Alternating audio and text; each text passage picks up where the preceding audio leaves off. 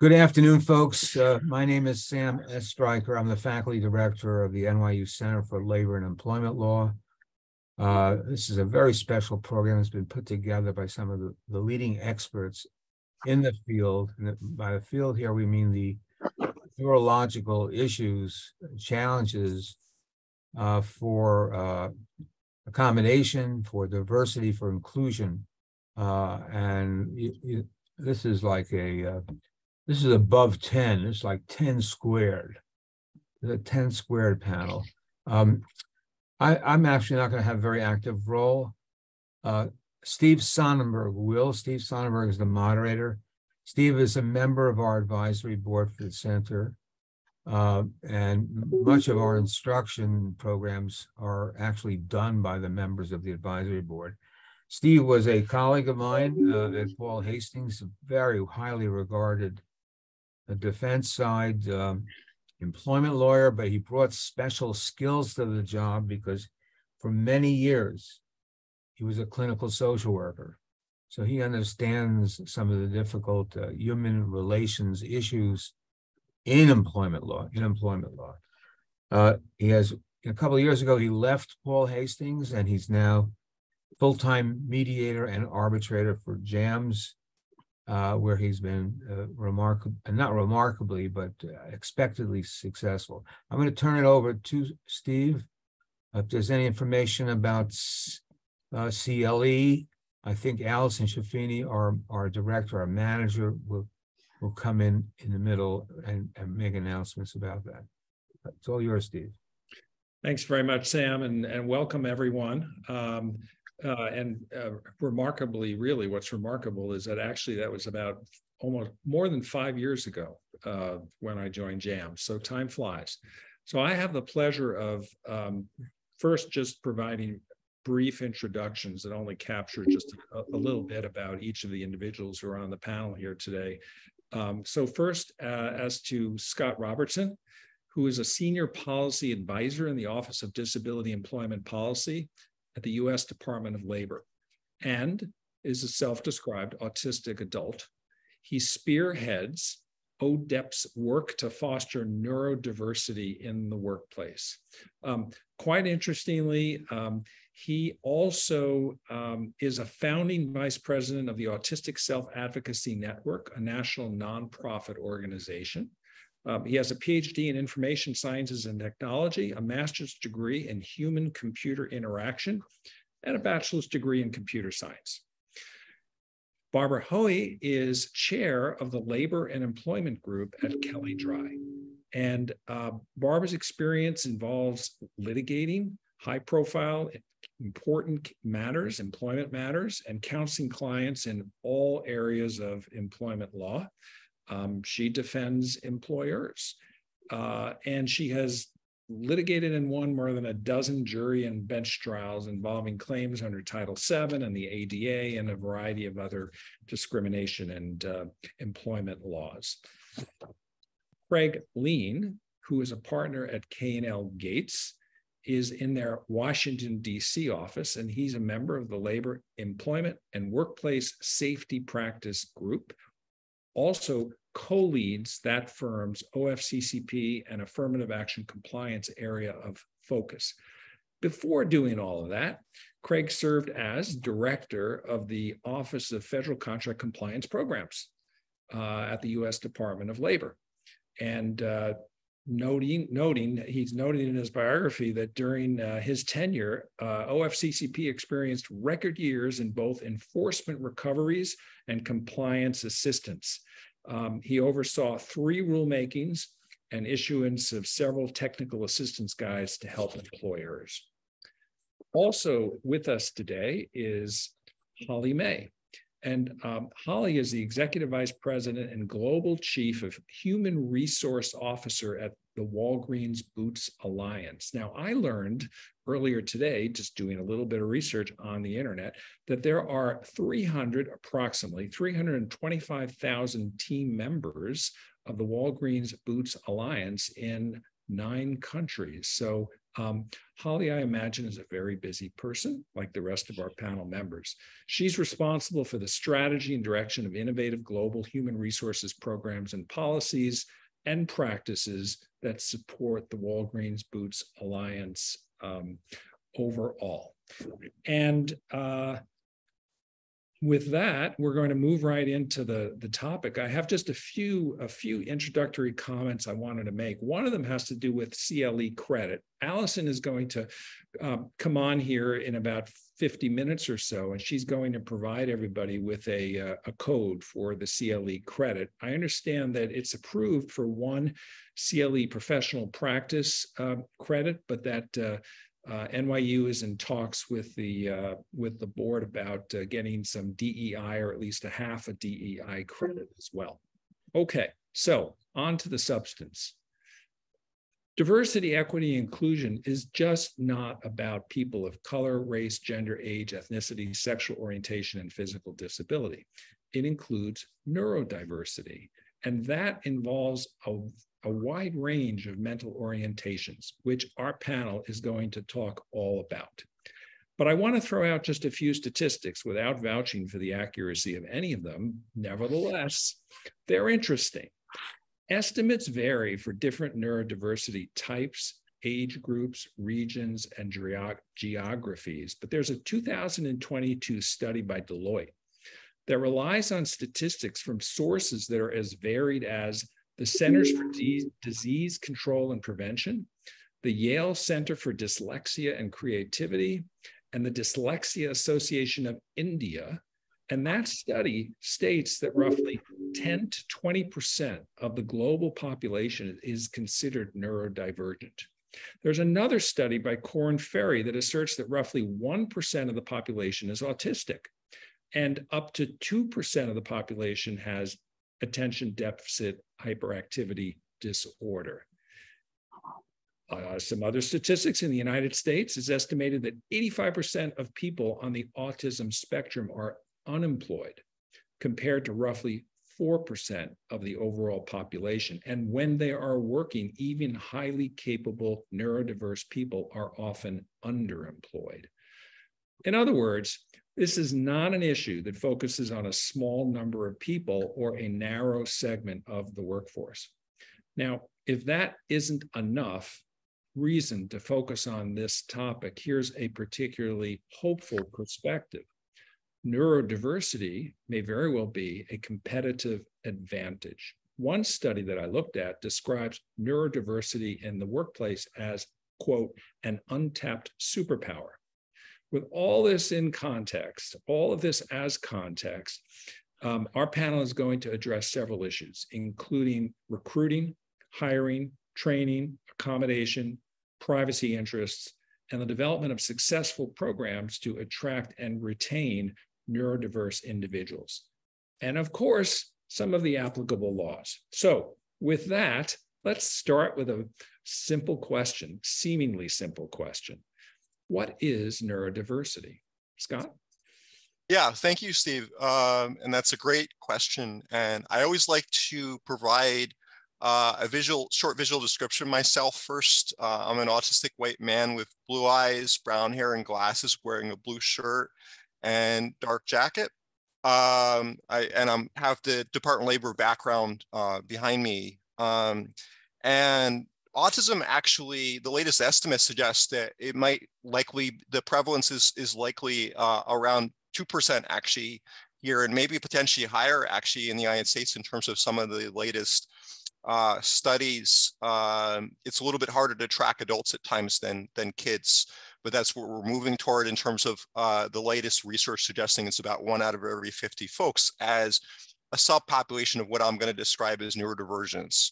So neurodiversity, and I always find it helpful to define neurodiversity from a concrete frame of reference. Neurodiversity refers to diverse ways in which all people, humans, may think, learn, and perceive the world in diverse ways. We all have diverse brains, just as we have other facets of diversity that we carry in our lived experiences, such as race, ethnic background, gender, sexual orientation, etc. And our diverse ways to think, learn, and perceive the world around us really help enhance our society and the workplace, just in the same way that biodiversity fosters great richness here on planet Earth.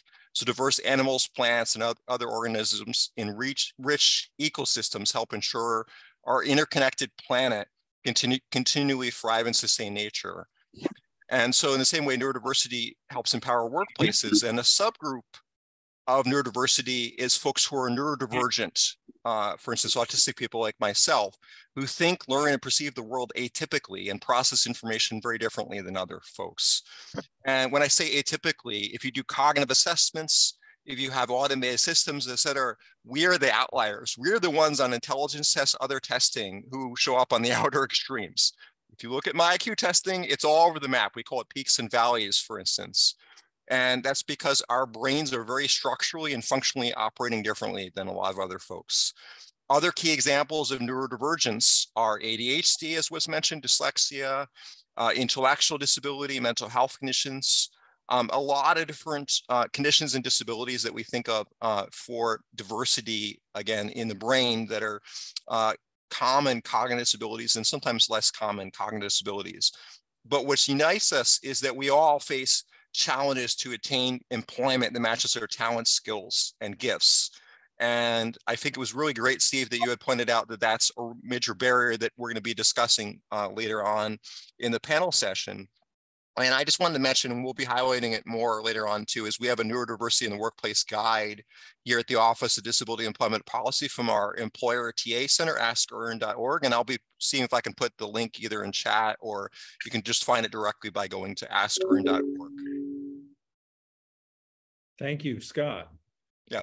Before I turn to Barbara with another seemingly impossible question to answer in just a few minutes, I want to mention that if attendees have questions, we ask that you please use the Q&A feature at the bottom of your screen, not the chat feature. So just put those questions into the Q&A feature. All right, so what are the applicable laws? Barbara, can you give us a brief overview? Thanks, Steve. And I'm going to assume, actually having looked at the audience, that most of you are pretty sophisticated, and I don't want to spend a lot of time because we have we're going to be going into a lot of the legal and practical aspects during the presentation, and I'm not going to give you too much of a preview. But as most of you know, there is a federal law overlying all of this, which is the Americans with Disabilities Act, passed in 1991 and amended in 2008. And the amendment is important because the amendment was really intended to, and did, broaden the definition of disability to the point where I tell most clients that it's not really something to debate whether the person has a disability. If they have some sort of a diagnosis, we can usually assume that it's going to pass the test under federal law. Also, most states have state laws, and many localities like New York, where I'm personally based, have local laws that actually go beyond the federal law in terms of what the definition of disabilities are and what the accommodations are. And the thing about the ADA that I think makes it very different from Title VII and other discrimination laws is those laws tell you what you cannot do. You can't discriminate. The ADA was really the first law that also imposed an affirmative obligation on companies to accommodate people with disabilities. And I know it goes back a long time, but it was new at the time. It was a concept of now you need to do something affirmative for these individuals to make the workplace accessible to them. And we all learned early on that it's not just about the physical workplace, it's about amending or changing job responsibilities. It's about being flexible in terms of hours. It's about things beyond, it's easy to widen a doorway. It's not so easy to get a manager to understand that someone who is neurodiverse or has some other kind of maybe not obvious challenge needs some accommodation. Of course, with that, the law still protects employers and gives employers the right to determine what are essential job functions. That's going to be covered today, to determine what accommodations go beyond what you can reasonably provide, that being the standard. And also your rights when it comes to the point where you might have to discipline or terminate someone who has violated a rule or is simply not meeting standards. But those are the aspects of the major aspects of the law. And I think the biggest challenge of these laws is balance. It's balancing your obligation to accommodate with your need to run your business, and also with sometimes the rights of other employees who will sometimes, I think we're going to try to talk about that. You will find other employees sometimes feeling, let's just say, put upon or not understanding why standards are lessened or standards are different for others. And that is the 2-minute lesson on something that could actually take an entire law school course. Thank you, Barbara. No problem. So Holly, why should employers bring on neurodiverse workers? Well, first of all, thank you for having me. I'm excited to be here, as this is a topic I'm very personally passionate about. I would start by saying this makes business sense. Teams that include both neurodivergent and neurotypical talent, they have the ability to look at problems from different angles, to leverage more varied strengths within the team, and also envision new possibilities. And they've really been shown to be able to solve problems faster. And I will tell you, as the mother of a child who is on the autism spectrum, my son's problem-solving capabilities are unlike anything I have ever seen, and far beyond his 5 years. I would also say that one of our partner organizations, Neurodiversity in the Workplace, has reported a 94% retention rate over 5 years with those individuals hired through their programs at the companies that they've supported. And a Deloitte study actually shows that diverse organizations, and in particular, those that value cognitive diversity, are better at attracting millennial and Gen Z talent.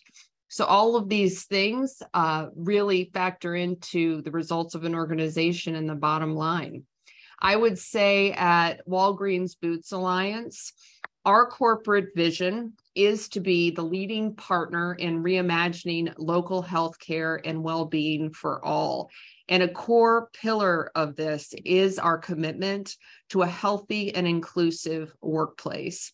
And aligned to that corporate vision, we have a commitment to increasing the representation of people with disabilities, and that provides sustainable work to an underrepresented community, addressing several social determinants of health, including economic instability, social isolation, and unemployment. And this is a core element of our health equity strategy, which is a key priority for our organization.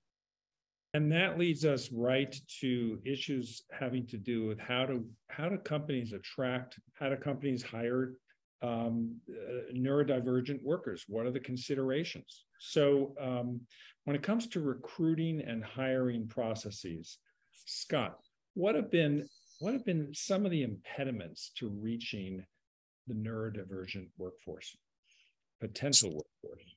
So I'd say one of the impediments is that sometimes managers never see us because we never get past the screening process in HR because of the interview process is so dependent socially on kind of socially wowing folks. A lot of folks can do the job, but may make atypical eye contact, may not make eye contact at all. It may bear no relevance at all to actually being able to perform the work, often does not. But it's these traditions that date back, 200 years, 300 years or whatever in our interview style in the workplace that really create complexity for folks. Some of these other things as far as being able to simply enter into work is that sometimes folks also may need some tips in terms of enhancing resumes, in terms of making sure you show all your strengths, skills, and talents. Some folks hold back and they're like, they don't realize that certain things are relevant as far as skills and talents to help neurodivergent folks understand that model. and also sort of self-promoting type of thing is learning sort of skills in terms of how you highlight yourself and your strengths and talents and the value that you bring to the workplace. And I think these things and other things have hindered the full access to the workplace for neurodivergent folks. And then I'm really glad, Holly, that you mentioned the retention aspect as far as too, is because a lot of folks sometimes are able to enter into employment, but one of the reasons that was mentioned earlier as far as the underemployment and unemployment is a lot of neurodivergent folks like myself are sometimes able to attain employment, but it only lasts for 7 months, 9 months. And then folks find social complexity in the workplace. They find challenges in executive functioning, et cetera, without support. And then they're not able to stay in the job and not advancing their careers. And so that's important also for the hiring recruitment process, to just be thinking proactively about that too. Not only how you can support entryway for folks who think diverse ways like myself and have atypical ways of processing in the world, but also thinking about what you're going to be doing for supports to make sure you can keep that person too.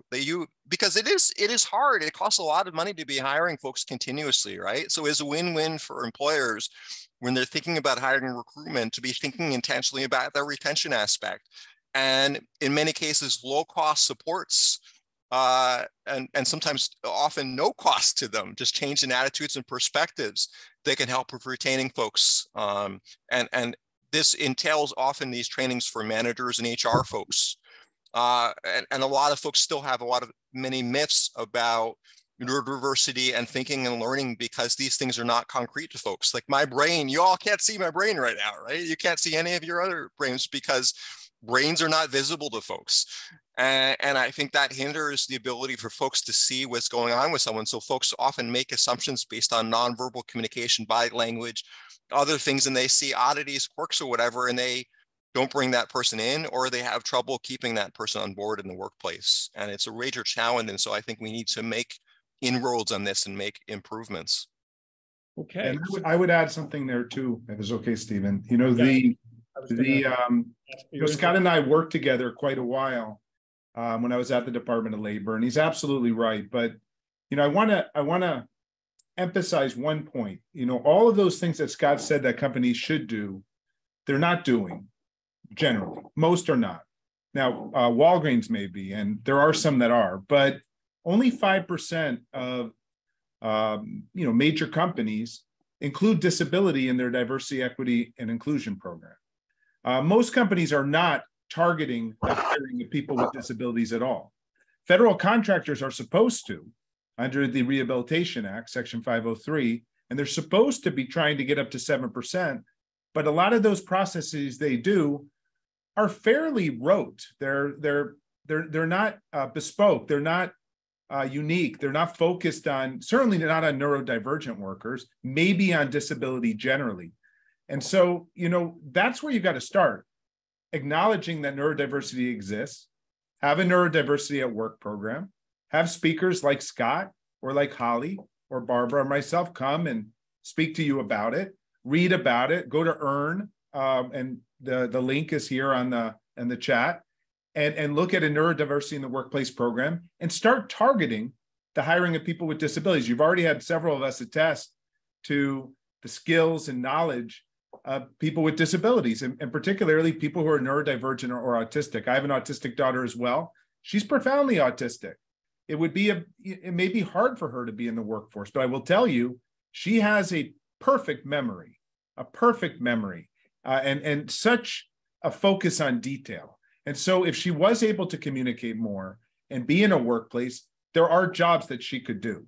And there's a lot of individuals on the autism spectrum that need a fair amount of supports, maybe not as much as my daughter does, who could work and could add a lot of value. And there's some who may need no supports or very little supports, but they need to make sure you don't discriminate against them because they're a little different.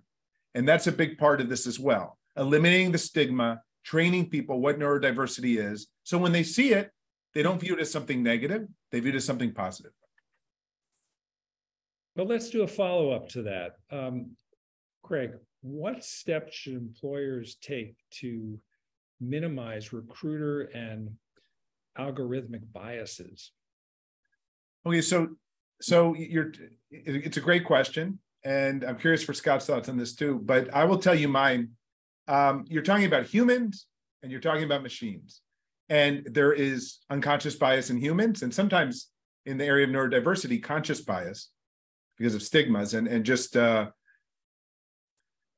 anachronistic older ways of thinking about disability that don't fit into the what's called the social model of disability, that people with disability don't have something wrong with them, that is part of who they are, that is something that they should be able to bring to the workplace, and that you should adjust the workplace for them so that they can be productive. So you have that sort of bias among recruiters where they may see someone who's acting differently, or it could perhaps be a physical disability, maybe in a wheelchair user, or it could be someone who's blind or low vision or deaf or hard of hearing, and just say, you know what? They may say something like, we're not going to go that way because I'm worried about risk. I'm worried that we won't be able to accommodate them. And that's a mistake. Not only is that illegal, but that's a mistake. You're missing out on someone who can add a lot of value to your workplace. And you need to be open to hiring that sort of individual that has a disability. Now, with algorithmic bias, the issue is that some AI, and let me tell you, I'm a big fan of AI. I believe in it. I believe that it can identify underutilized talent better than humans can, particularly when you're looking at 20,000 applications and you know that people have unconscious bias and also sometimes affinity bias and other forms of bias, confirmation bias, where they may say, oh, you went to my school, I'm going to go after you, even if that school is not so diverse. So all of these biases exist among recruiters. AI can help with that. But the thing that you have to think about with AI, though, is that if the AI is looking at how someone speaks or how someone sounds or how someone looks, or even sometimes their resume, how they write it, and you're not testing that AI for bias, it's very possible it will discriminate against people with disabilities. Certainly the ones that focus on how people sound, speak, look, whether they look in the camera, their competence or things like that sometimes you're looking for in a job, or sometimes really have nothing to do with the job, but you think you're looking for it. Someone with autism may be looking down. They may be very uncomfortable with the whole process of being videotaped and having to speak to that. That may cause a lot of anxiety, and yet they may do awesome when they get to the workplace with a simple accommodation or maybe no accommodation. So that's why you have to be concerned about AI. Those sort of things you think you're looking for are not really job related and ultimately can discriminate against someone who has a disability. It can also be someone who has an accent. If you're looking for how they speak and maybe the AI doesn't pick up all the words, that could be a form of discrimination too. So that's why you have to be careful with AI. But in the long run, it should be helpful for people with disabilities if done correctly. Scott, I know you're an expert on AI, so. Yeah, and I'm passionate in this space partly because I'm a computer scientist and an information scientist. I know my background is atypical even for atypicality otherwise, with some of my background being technology in addition to policy. And I agree with everything that Craig says, and I think you have to think intentional in this space about fairness, equity, inclusion, access issues when it comes to AI and other emerging technology, artificial intelligence. I posted, we're going to have available it's now showing up in chat, is a toolkit that we have from the Partnership on Employment and Accessible Technology, peteworks.org, which is our accessible technology TA center that is focused on emerging tech like that. And one of their practices they have emphasized, among other things, and you should take a look at that toolkit, is to be thinking about, when you're thinking about automated screening interviews, that you could be screening folks out and making sure that not only you consider equity in relation to disability, especially cognitive disabilities, like autism, intellectual disability, mental health conditions, et cetera, because again, we're going to show up as outliers when you do these automated systems. We're also often not included in those data sets, right? The data sets may reflect a narrow version of the population that often doesn't necessarily have us included in there intentionally. And that creates a hindrance that can lead these systems to screening folks out from job interviews. And then, as Craig mentions too, it can create extra anxiety as well. If you have this automated agent, right, doing an interview with you, how are you even going to request an accommodation too that you might need with this intelligent software agent that's not even a human being, right? And maybe you need an adjustment on the fly. Maybe you need something's confusing or ambiguous.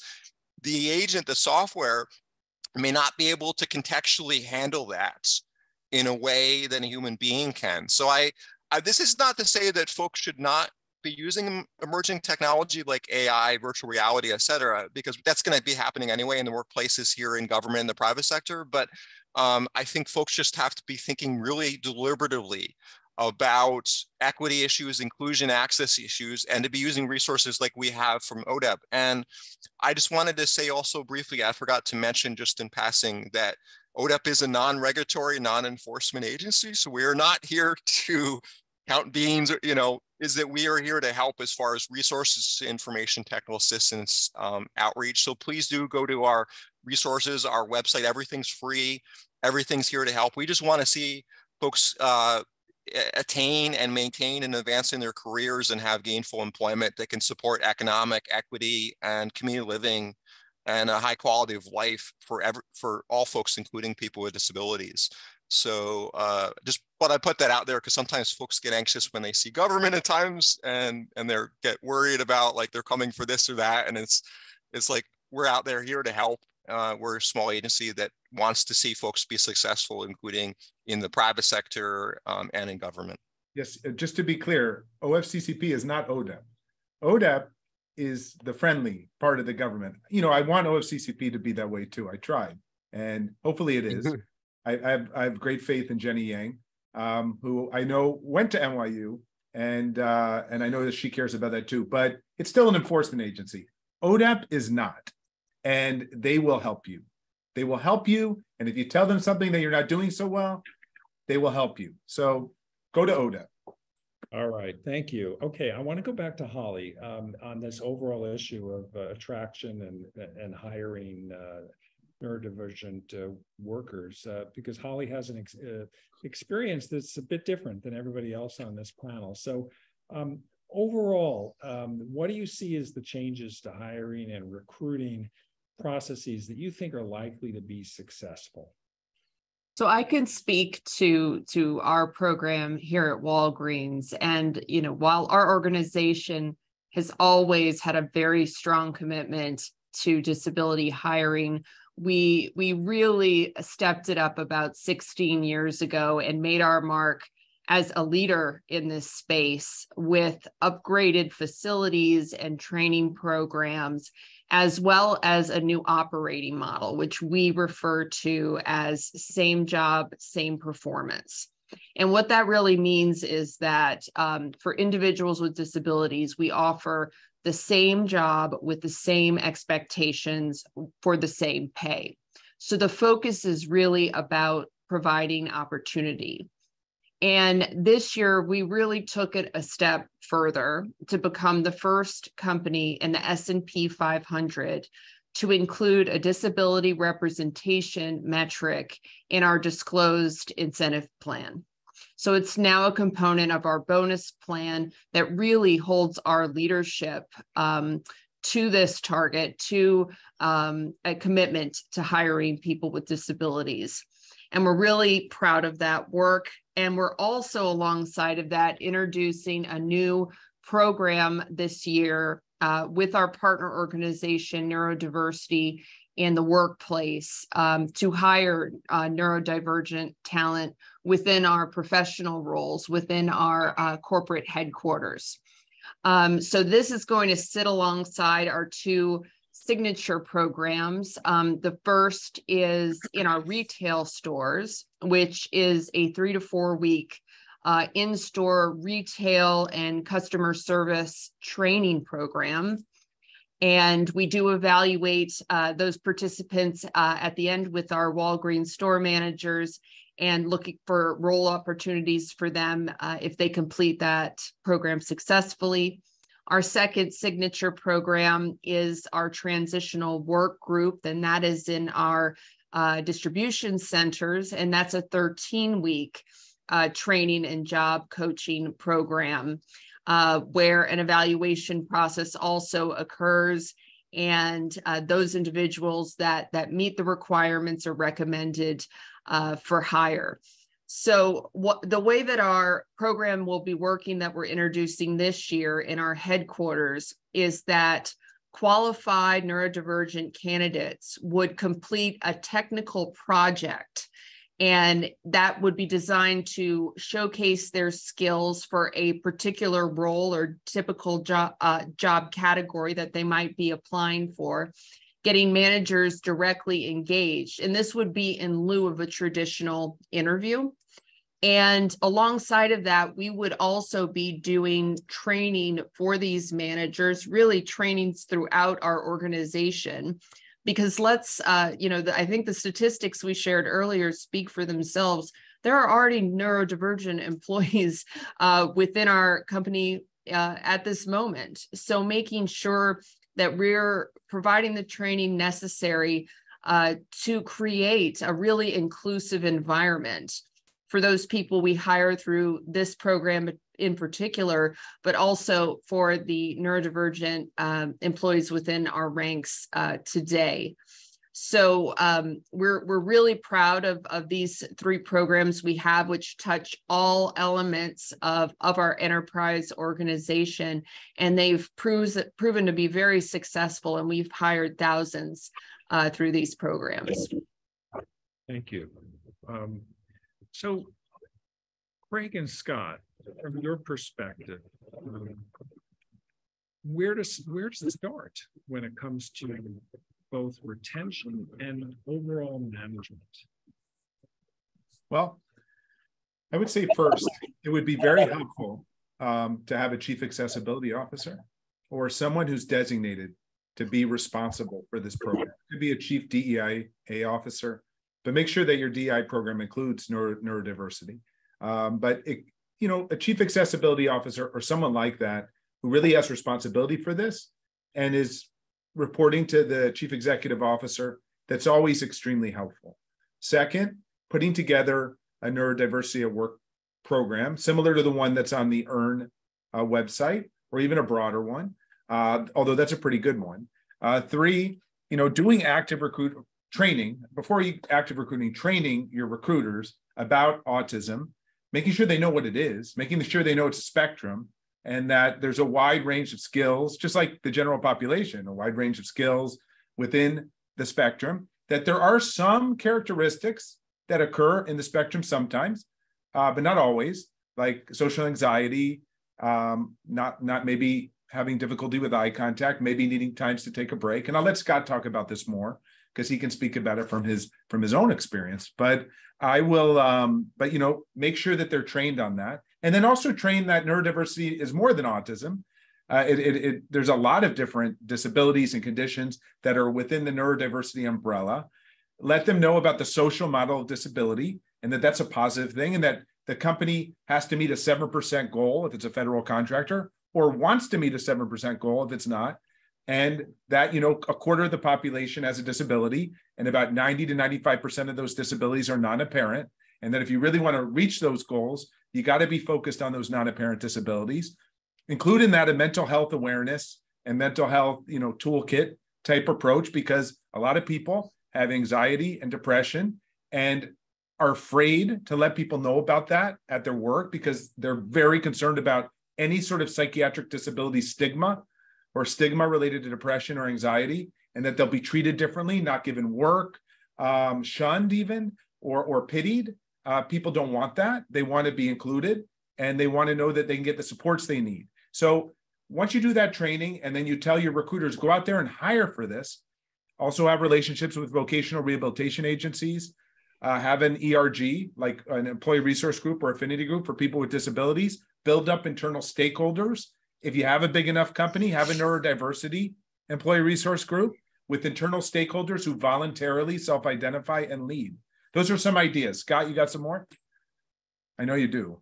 Yeah, I definitely have some ideas. And I also concur with what Craig shared. And we also, and I can see if I can get it posted in chat, is we have a guide toward maintaining, sustaining, creating employee resource groups and affinity groups actually at EARN. Actually, that's one of our wonderful resources we have out there. And I'll see if I can get a link to that for chat later. But yeah, I big believer in that, the ability of ERGs and affinity groups to support the work. I happen to be the current president of our disability affinity group or employee resource group at the Department of Labor right now. And I think that can help with setting up programs. And we say programs, I emphasize with folks, you can be flexible about it too, tailor it to your actual business or agency. And it can be modular too, right? I mean, you can roll it out in different pieces. You don't necessarily have to. For a lot of things, I'm a big believer on go big or go home kind of thing. I think in this case for support, it's really good to have this modular, flexible, create this and create that, and then gradually sort of put the pieces kind of out there, because sometimes if you go too gigantic, maybe HR or just, you run into these complexities, right? And then you end up with nothing sometimes at times. So that's happened for us in government. I know it can happen in industry too, is that folks get a little overwhelmed, and I say, well, you can put in some mentoring, you can put in some other navigational supports, you can find ways in terms of if they need help with getting transportation to the workplace. You can have trainings for managers, as Craig mentioned, that you can start doing. You can do trainings for other employees as well.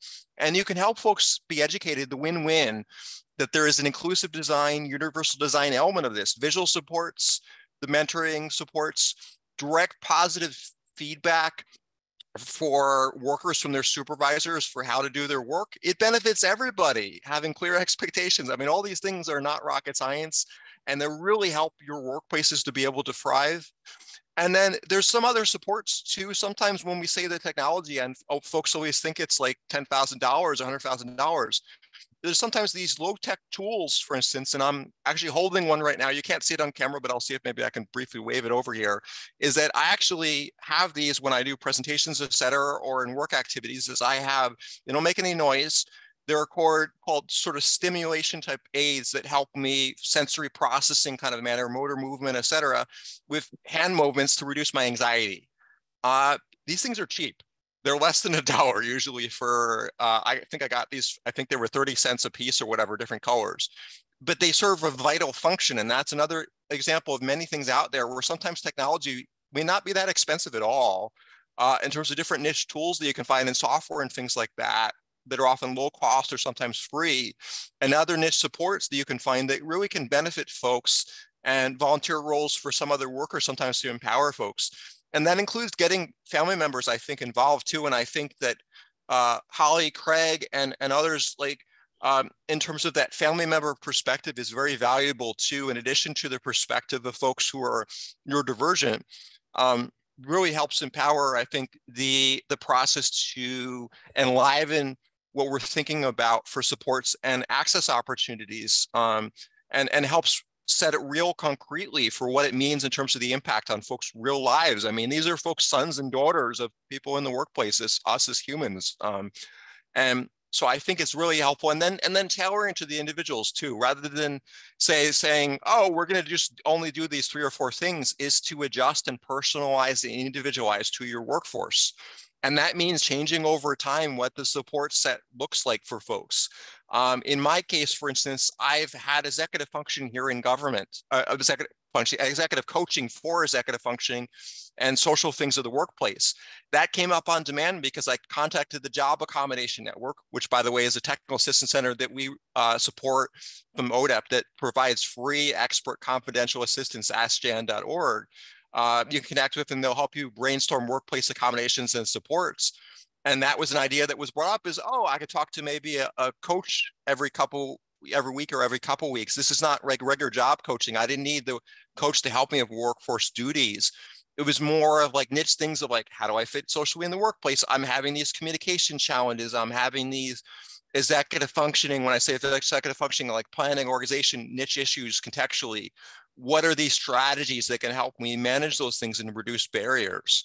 There are other examples like that where you could put things in place that can really be beneficial for folks, and that you may find they benefit your neurodivergent workers so much that other folks learn about it. And they're like, can we do this as a more universal aspect of our workplace? It enhances our productivity, our performance, and in some cases it reduces complexities for mental health and stress for all workers, and can help you have a more healthy and support well-being for your entire workplace and good workplace activities. So, it's one thing I mention a lot, and hopefully folks understand that, is that these are benefits for everybody.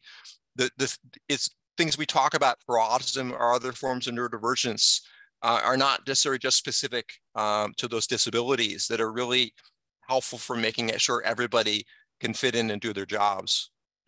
So let's talk just a few more minutes about accommodations. What does the law require? Barbara, I'm going to turn to you on that one. And also, we've got a question from an attendee that relates to this, which is as follows. While it is likely that the law varies from state to state, can we make generalizations about the obligations that states have to make accommodations to make it easier for neurodiverse individuals to be able to perform their jobs? What obligations to make reasonable accommodations exist in federal law? Well, the accommodation obligation is as wide as there are accommodations out there. And federal law, as has developed now over several decades, is probably more sophisticated than the case law, more sophisticated, more well-developed than in states. But in certain localities, like I mentioned New York, but I also know some localities in California, other states, the city and local laws are actually much more stringent. But the requirement to accommodate basically is to make an adjustment to either the job or the physical workplace to enable the individual with the disability to perform the essential functions of the job. So it's very important to understand what the essential functions are, separate the essential from the non-essential. I know this is something nobody likes to do. Your managers don't like to do it, but you really need to update job descriptions, if not every year, at least every 2 years, and make sure that they actually match the requirements of the job. And I think more and more, we have to think about the non-physical functions of the job. It's not about walking and driving. It's about thinking, meeting deadlines. And one of the things that struck me when Holly was speaking is the 94% retention rate, I think, is a great statistic to remind your senior executives, because it's all great to have these programs, but you really need to also support your supervisors, because a supervisor who is being asked to hire someone who's neurodivergent or has another disability is frankly being asked to bring in someone who's going to require more of his or her time. And also that supervisor still has to meet the same deadlines, has to meet the same quota, has to produce the same number of loaves of bread or get the same number of prescriptions filled as the supervisor in the other store. So they need to understand that they have support from the supervisors, the managers, from the highest levels of the organization. So you need buy-in from your senior executives.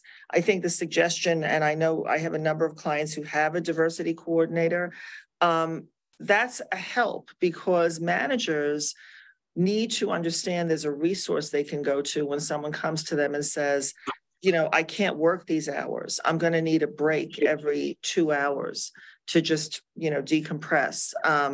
They need to understand how to respond. They need to understand who to go to. But the accommodations, I don't want to say it's an impossible question to answer, but it's a really broad array. And it's anything from, you know, changing the hours to changing the responsibilities to changing the physical workplace. I've had people ask to be in a small office. I've had asked a private space because they can't work in a noisy space. It's honestly, it's a very, very broad array, and you have to be creative. And again, this is going to sound a little lecturing, but I'm not going to lecture too much. You have to engage in an interactive process with the employee.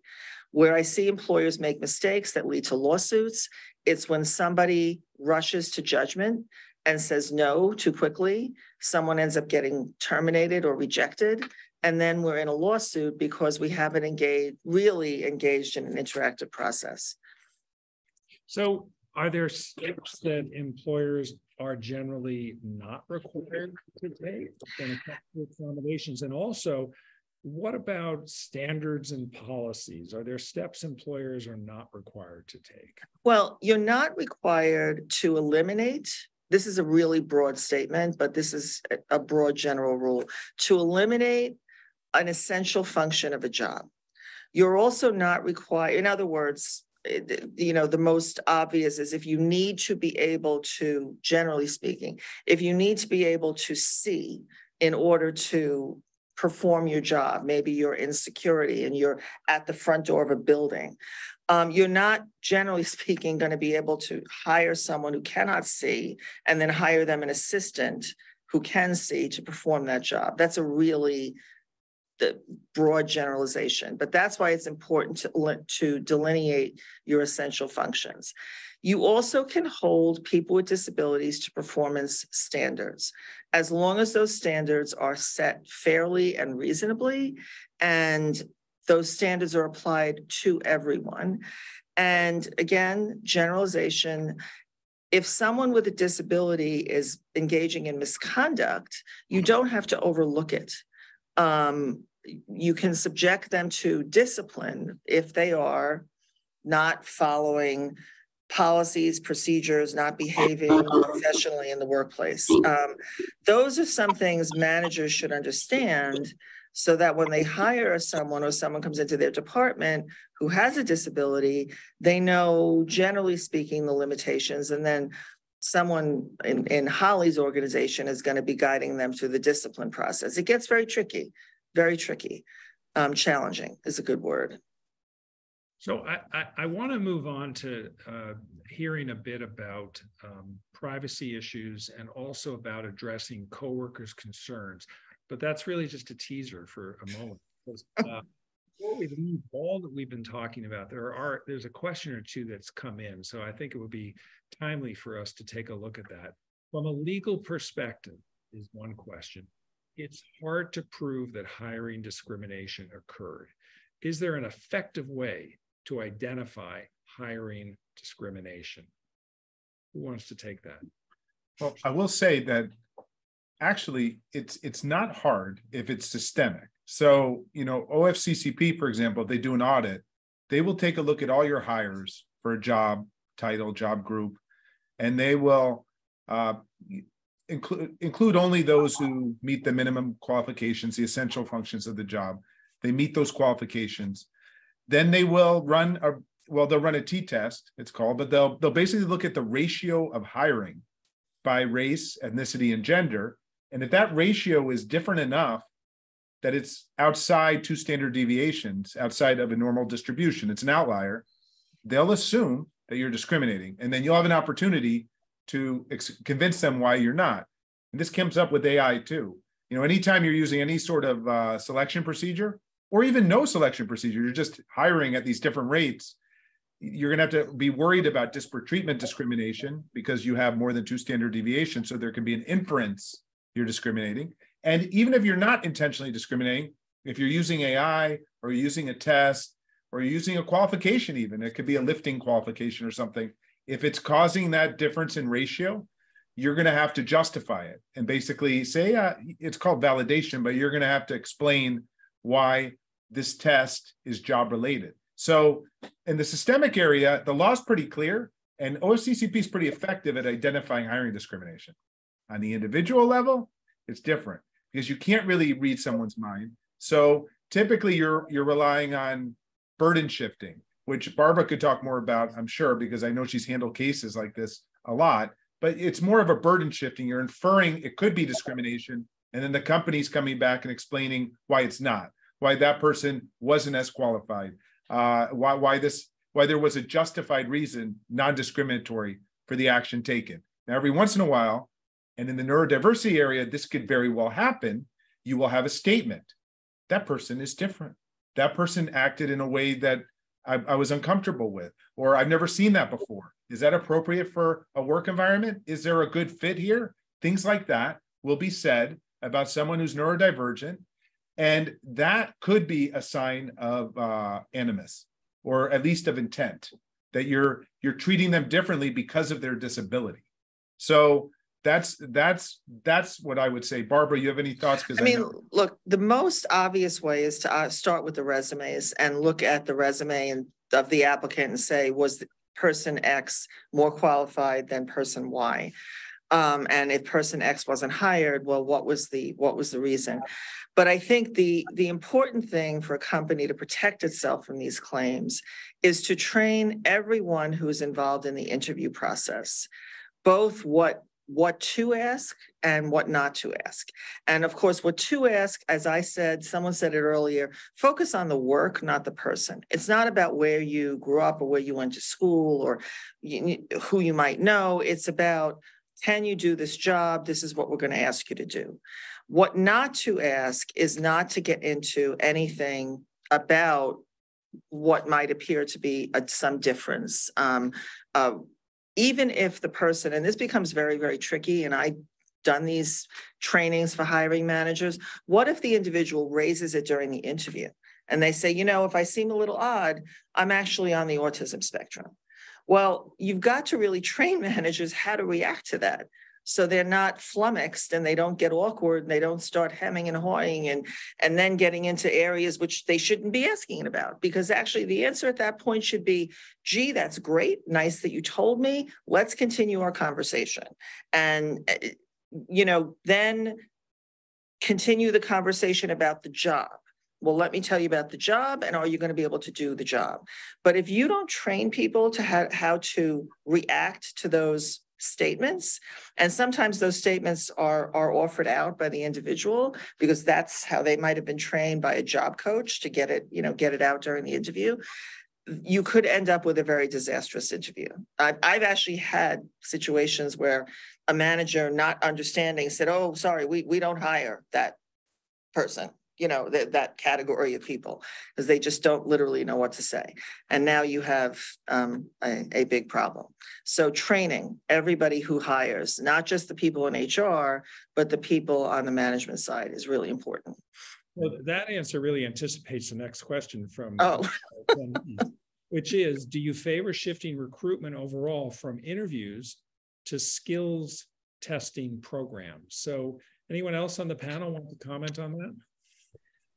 I mean, I'll just say briefly, I do. I mean, I think that that's the way things are going. And in terms of how AI can be used for good, it's by focusing on skills and identifying skills from underutilized workers. So yes, I think so. And I will also tell you, and I always tell this to people, don't use the word fit. You know, I hear it all the time. And particularly for neurodivergent individuals, it's used to exclude them. That person doesn't fit. That person's different.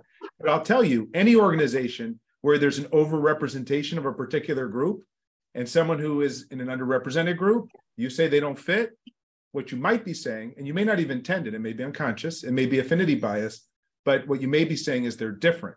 And that could be a sign of discrimination. And so you certainly don't want to give that as the reason they don't fit. They don't have this skill. They don't have this qualification. This other person is more qualified. Those are the correct answers. Well, I'm sure I was going to put that to Holly. I'm sure in a company as big as yours, you're probably doing more skill testing than you are individual interviews. Well, I don't know. I mean, I would think that would fit with your business. And I jump in also after you go, Holly, too? Yeah, sure.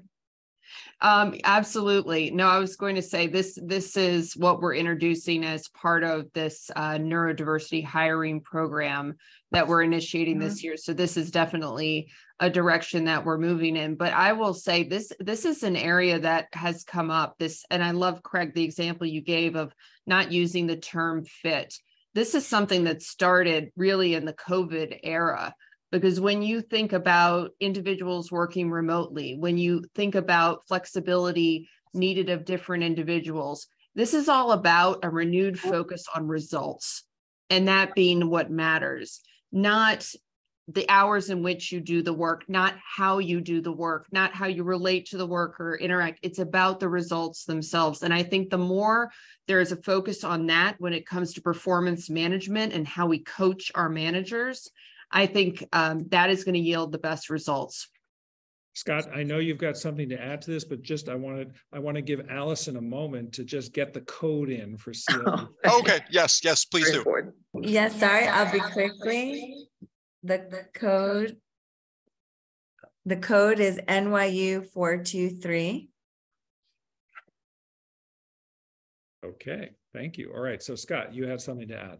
Yeah, and I just wanted to add something to add on to what Barbara had mentioned earlier, also in terms of, I think employers should be prepared that folks may self-identify in the interview. I will, like, I'm public about my autism, the law protects the person from employers asking about disability, but it of course always allows for the job seeker, the worker, to describe that and identify that stuff. We folks with disabilities can do that so from self-determination kind of perspective type of thing. So I think with it happening often with high frequency, I think that employers should be ready for both types of contexts, right? For folks where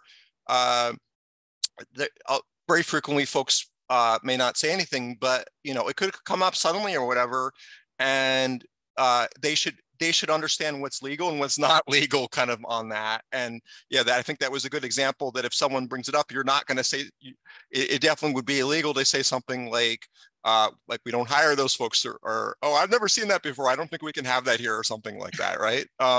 But I think if employers are prepared to say, oh, thanks for educating me on that, that's helpful, feel free to, or like if you want to share anything more about, like you can, or something like that, I think is welcome and supportive, and really meets the person where they are for that self-identification or self-disclosure. Because yeah, anywhere in the process, the job accommodation process, or any time you're in the workplace process, the offer stage, anywhere, folks can always voluntary self-ID, right? It has to always be voluntary as far as the self-identification. And part of this is cultivating a culture and community where folks feel more comfortable to self-identify. And I think you're having that more frequently now with these programs.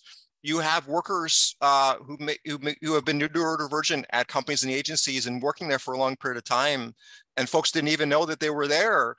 But now they feel more comfortable to come out when these supports and programs are put in place, and say, and sometimes even say, how can I help? I want to help you help support higher recruitment for other folks with disabilities, for other neurodivergent people. Can I contribute? Can I support for the ERGN? Can I do something that can help advance that? So I hope folks are prepared for that self-disclosure element. And look, accommodation is a back and forth process. And understand that as an employer, you don't have to give the accommodation the employee demands. Sometimes people are very demanding. I want this, I want that. It's a back and forth. And if you can come up with a better or more appropriate accommodation that works better for your company, and you can document why you're offering that, that's legal too. But it's a very tricky area. I don't want to get off on accommodations. It could take over the presentation.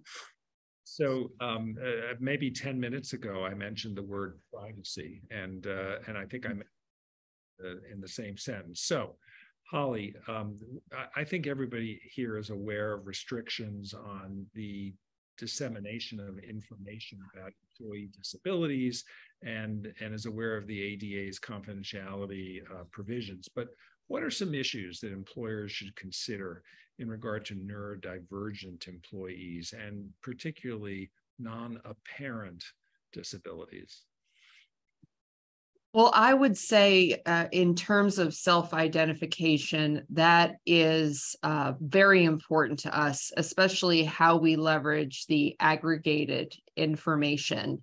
And we do have a self-ID campaign that we run annually to really encourage individuals to self-identify, to make sure we have aggregated data which informs our benefits programs. It informs the way that we structure our programs to meet the needs of our workforce. And we recognize that our workforce is unique in so many ways. So we really leverage that data on an anonymous aggregated basis quite well. I would say that the importance when it comes to non-apparent disabilities, and when it comes to neurodivergent employees, and the issues that we should consider.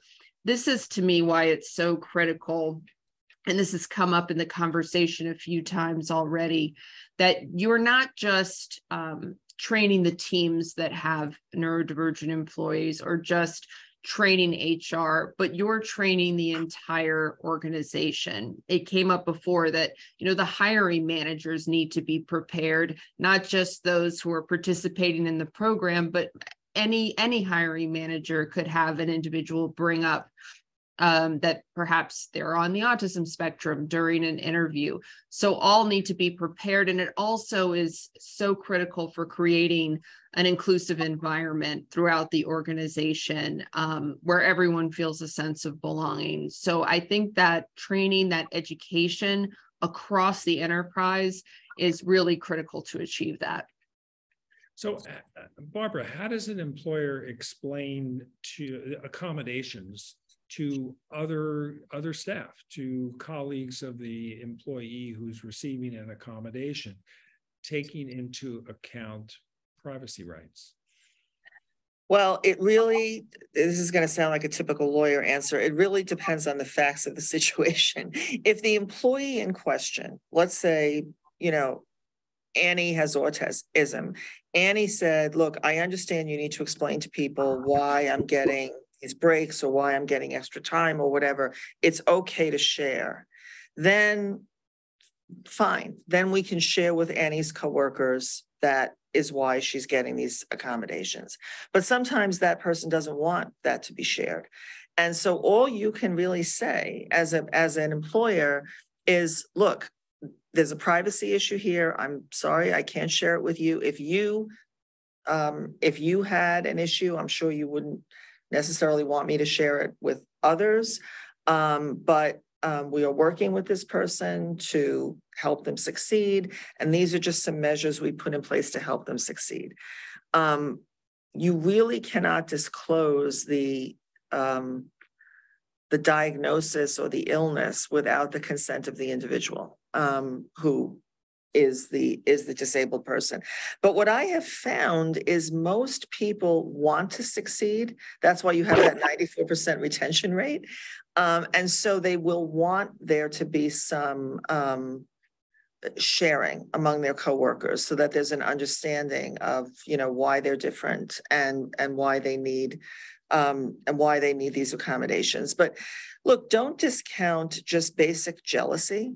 People are people, and they're going to want to know why someone gets to work from home, or why someone gets to leave early, or why someone is getting Friday afternoons off to go to therapy. So, you know, you do have to work with your employees to make them understand within the confines of privacy. It's not an easy thing. It's very tricky. All right. So here's a big picture question for the panel. How could the law better distinguish this group of workers? Should we broaden the definition of accommodations or distinguish non-physical disabilities? And if so, how? I have a thought on that. Right now, I would say the federal government itself does not really recognize neurodiversity. I mean, they have the DEIA executive order, they have a task force on, you know, accommodation, and in fact, Scott's on a government-wide task force that looks at accessibility and increasing accessibility. But they don't go to a federal agency. They don't have a neurodiversity in the workplace program, not even OFCCP or ODEP. They just don't have them, and they're very underrepresented as to neurodivergent individuals who have self-disclosed. So first, the federal government, because this could be done easily by executive order, should set up a neurodiversity in the workplace program. They need to include disability in their DEIA program even more themselves. Second, you know, remote work is a very interesting issue because, you know, for a long time under the ADA, and Barbara mentioned the essential requirements of the job, saying someone needs to be in the workplace, that was considered something that a company or employer could insist on. Well, we've gone through the pandemic. People have done well at home. We know people can work well at home. The labor force participation rate for people with disabilities went up to record levels, in part because of that. Maybe we need to rethink that a little bit for people with disabilities. Maybe, unless you truly are, like Barbara said, security, and so you have to be there, or the greeter, maybe more flexibility in that regard. And again, the federal government could take the lead there. And there could be even statutory or regulatory guidance there for people with disabilities to allow more work from home, which is a big positive for people with disabilities generally, and also for neurodivergent folks who may a couple days of the week, it may be helpful for them to be home in an environment that's more controlled. So, and maybe even more often. So those are just two ideas. I don't want to, I know everyone on the panel probably has thoughts about this. Yeah, I think Scott has something to add on this. Yeah, and one thing I also want to add too is if folks, I don't know, jealousy, I don't know what was mentioned before, is also important for folks to understand under the law that being a person without a disability is not a protected class. Disability is a protected class. Non-disability status is not.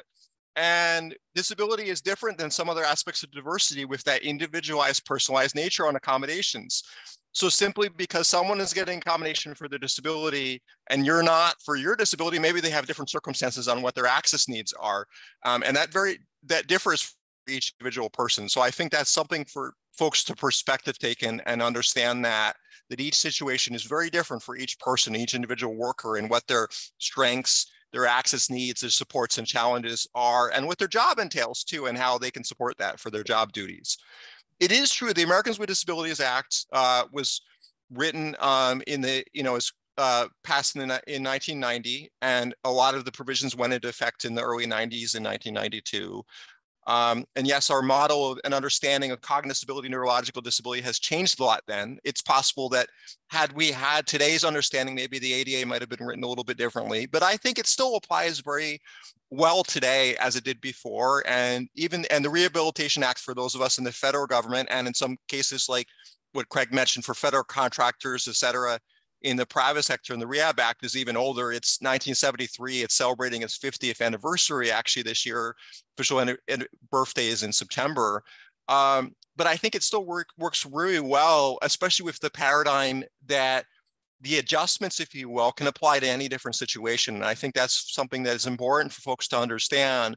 Both laws are very powerful in that respect, that everything should be subject to a potential adjustment or accommodation. That doesn't mean it means anything huge at any time. Sometimes it's really minor things that can be a win-win for supporting for access for folks. But I think you go through that deliberative, negotiative kind of interactive process of finding out what can fit to address that barrier or challenge for someone. And it can include any policies or practices. I think it's a myth sometimes among employers. They're like, we just don't do that. Well, anything you do can be potentially subject to the context for a potential adjustment to help a worker with disability fit in, including neurodivergent people, including autistic people like myself.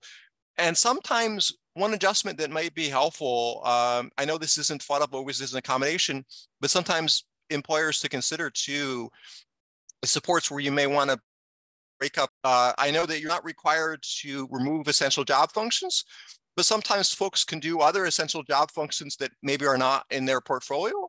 And sometimes employers have done sort of customizing, if you will, saying, maybe I can have you do these 20 things and maybe Bob can do this or Susan or someone else can do this instead. I don't need you necessarily to do that, even though it's listed here. We can tailor that and adjust, so make some adjustments in your duties to fit the things that are your strengths. I know that's a little bit newer paradigm for approaching things, but we're starting to see that increasingly, I think, from a voluntary nature for employers of thinking, how can I sometimes adjust the workplace actions to fit my employees too, so they can best get the work done, including people with disabilities. And then you get better success stories as far as their thinking and learning to apply to the problem solving, creativity, flexibility. And again, this is where, where Jan can come into is please call Jan, email them, message them. It's completely confidential. Supervisors, managers, workers with disabilities, anybody can contact Jan at askjan.org. Completely free brainstorming kind of sessions. They have specialists in every kind of disability there. And they're very helpful for working this out for workplace accommodations and supports and adjustments. And you can run things by them and say, what about this? What do you think? Can that maybe help address this issue? And they're not going to give you anything that's binding. It's more of just sort of guidance and technical assistance, but it's often very helpful, even for those of us in government who do this for a living. We connect with Jan. I mean, I connected with Jan when I started, and it helped a lot for this brainstorming interactive process on figuring out what works best to support myself and others to have success at work. And then you often get great benefits out of that as far as the success stories that we've seen for enhancing productivity and performance, as far as doing tasks that may have required more time before, maybe doing tasks that other people just don't want to do. Sometimes neurodivergent people and other folks with disabilities are more likely to maybe jump in and sometimes do those kinds of work that fit our strengths and talents differently. And look, Scott made a very good point. I just don't want to leave you with the wrong impression. If employees are jealous, that is not a reason not to comply. In fact, it is not an excuse for not meeting your legal obligations. And the courts have recognized claims for harassment based on a disability. So you have to be sensitive to whether, and that's why the training comes in. You don't want someone to be name called or shunned or treated poorly. You could be liable for that. I mean, it's just wrong, obviously, but yeah, that can create a legal liability. So you do have to get some understanding among the coworkers. So believe it or not, we have literally 3 minutes left of the program. Craig, Holly, final thoughts on your part that you'd like to add in. This is not in response to a specific question. These are just final thoughts that you'd like to add. Well, I'll tell you, neurodiversity, that is a big issue and I think you've probably seen it today in this area.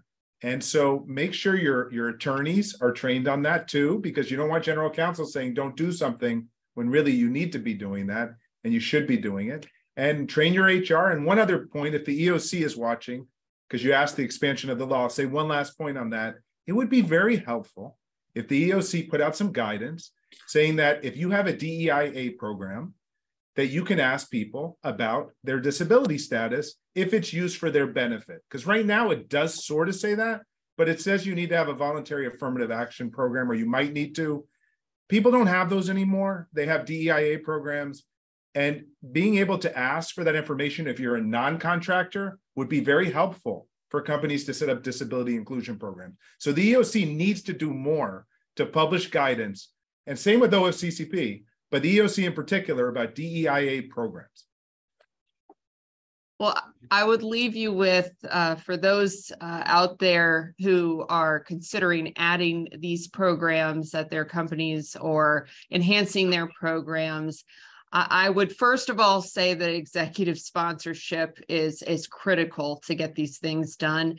And then I would say the advice I would give would be to focus on providing opportunity and embracing an operating model where individuals who are not neurodivergent and those that are neurotypical can work collaboratively and effectively side by side.